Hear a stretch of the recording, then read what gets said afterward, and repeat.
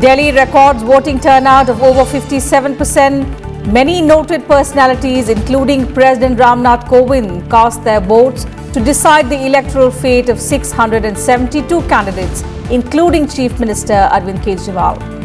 Counting of votes for all 70 seats to take place on the 11th of February.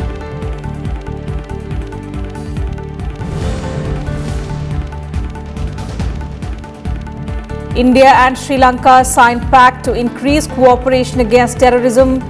After summit-level talks with Sri Lankan Prime Minister Mahinda Rajapakse, Prime Minister Modi underscores India's commitment to strengthen bilateral relations. Seeks devolution of powers to minority Tamils in Sri Lanka.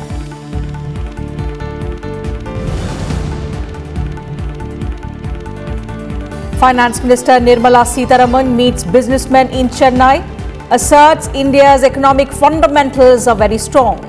Government is making efforts to achieve 8% growth, foreign investment at its highest level in the country.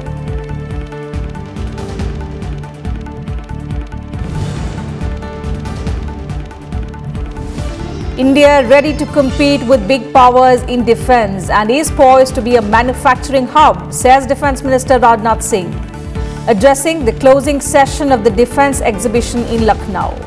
Defence Minister also discloses that over 200 MOUs have been signed at the event.